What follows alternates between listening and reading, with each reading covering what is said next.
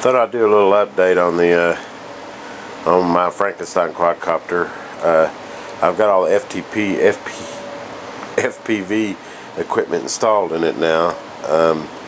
Looking pretty good. The weather has not been cooperating with me, so I haven't gotten a chance to get out and do a video. Of course, I'm kind of limited on that anyway because the FatSharks I have don't have an SD card, so I don't really have a way to record from FPV to a video. I'm looking at a solution for that now, but anyway, one thing is I thought about putting a GoPro. Right now I went ahead and mounted it with the stock little Sony camera that the FatShark system came with. It works pretty good.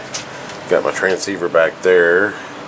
I've got some high gain clover antennas that I added to the goggles and to the quad.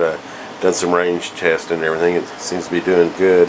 As soon as the weather gets a little better, I'll at least get some video of it flying. As you can see, I hooked it up there because it feeds off of the balance plug off of the battery as far as for the FatShark system. There's my transmitter. It's really pretty simple, and got the camera wired up front here.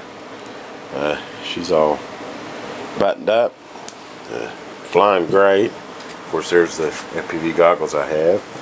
If you're not familiar with them, this is the FatSharks, kind of the industry standard. I've always been very satisfied with them. In fact, I just noticed I still got them plugged in. I don't know if you can.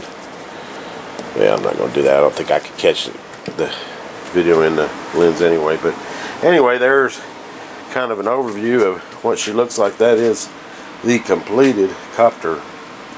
Everything's done. She's ready to go do some FPV flying as soon as the weather gets a little better. We've been either having rain or 25-30 mile an hour winds. So anyway, just a little update.